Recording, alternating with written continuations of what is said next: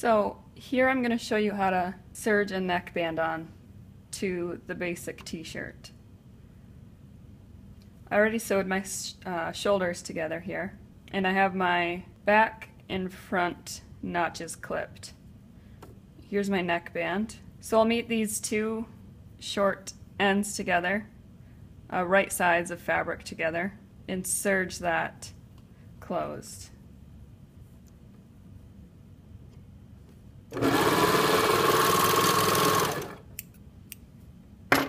Just like that.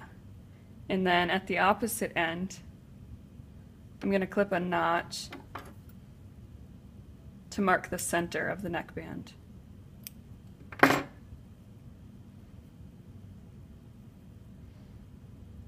So that's usually how I start, is with the front and the back points.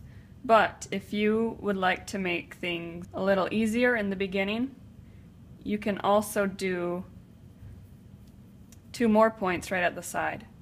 So to do that, just match this notch on the front with the back seam to find that center, and then clip a notch there.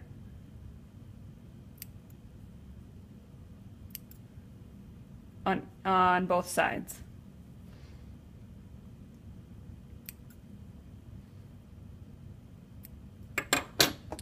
And to find that side placement on your shirt neck, just match your front and back center notches, pull over to the side until you get that side point, and you'll see that it's not on the shoulder. Mark it with a notch.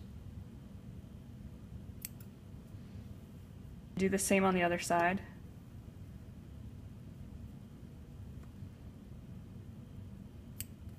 Okay, so now I'm going to fold this neckband in half so that seam will be folded onto itself here.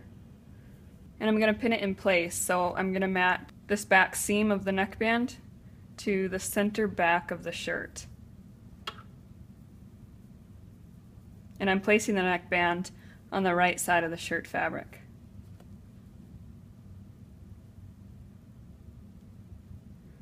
And then I'll match the center of the neckband to the front of the t-shirt neck. Do the same for both sides.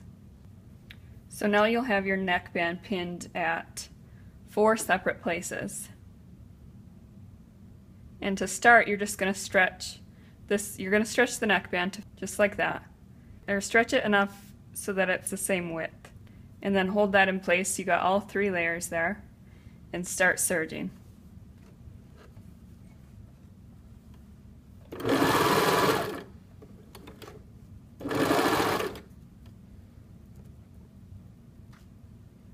And do the same thing with the next one. Stretch the neckband to fit, and make sure you're getting all 3 layers in the seam.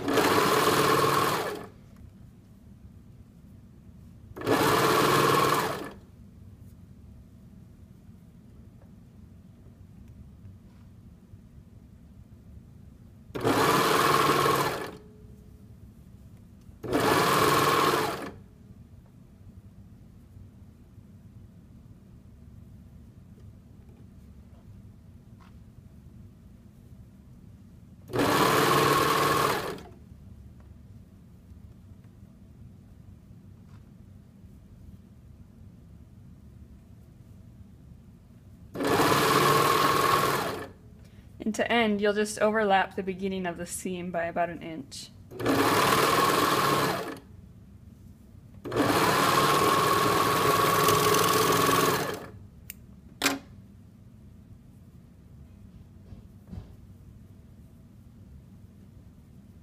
Just like that. So that's the inside.